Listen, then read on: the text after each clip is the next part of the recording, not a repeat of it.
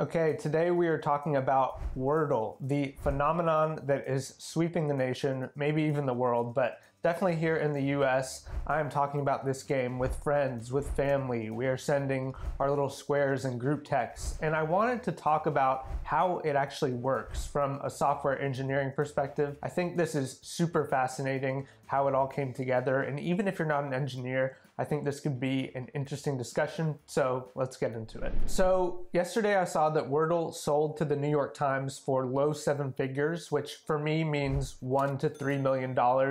And it's incredible. It's incredible for a lot of reasons. One, because it's very new. I think it's less than 6 months old. But from a technological perspective, it is only 2 files of code. On top of that, it's completely automated. There's no database. And so I wanted to know how it actually works. And so I'm going to get into 3 questions that I have that you might also have that the code can answer for us. My first question is, how does Wordle pick the daily word?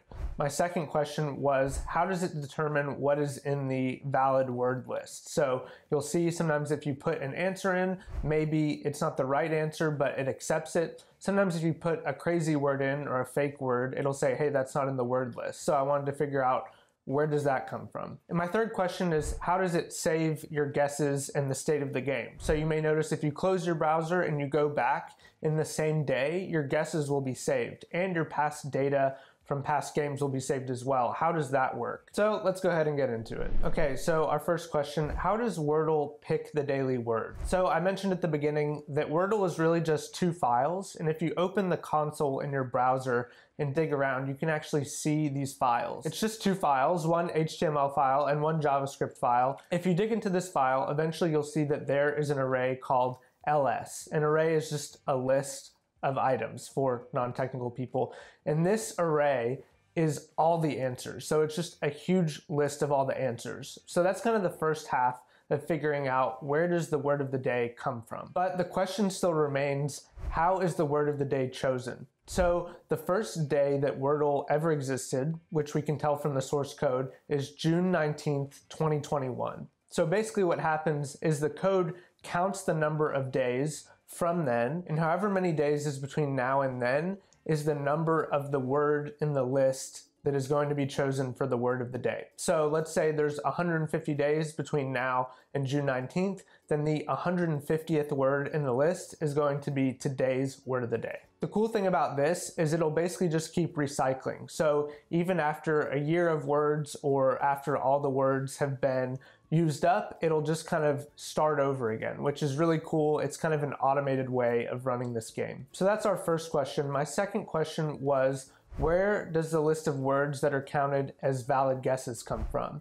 And right after the list of answers is a list of valid guesses. So I mentioned that the list of answers is called ls. The list of valid guesses is called as. And if you do a Control F and search through the code, you can see that as comes right after ls. So basically you have this huge list of all the answers that there will ever be, and then you have a huge list of all the possible guesses that there are. And so the question I wanted to answer was, how does it work when you make a guess and the game tells you that that word is not considered a valid guess?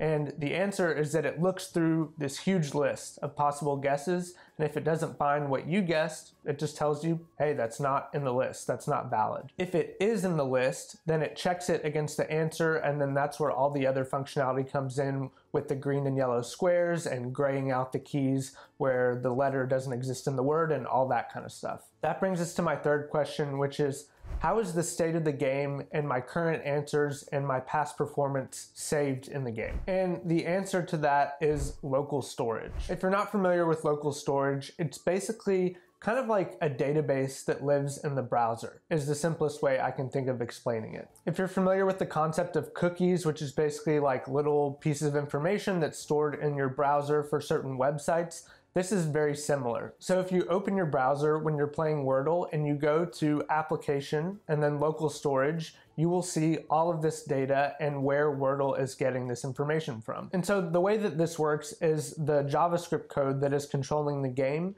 can also reach out to this little data store and pull data as needed. So you can see it's got information in there like the board state, which are your guesses. It's got what your current turn is. It's got whether or not you turned hard mode on. And it's even got if the game was reset from local storage. So if you closed your browser and then came back and the game had to reset all of the data from local storage, that is also tracked. This is very cool to me and very elegant because, like I said, it cuts out the need for a database, and it also just saves all of the information that a user could need to play the game right there in the browser, so they could close their browser and come back and still have their game. And I think that was a great solution for that particular problem and just cool to see. So that's it. That's my analysis of Wordle, or at least the parts that I was interested to know more about.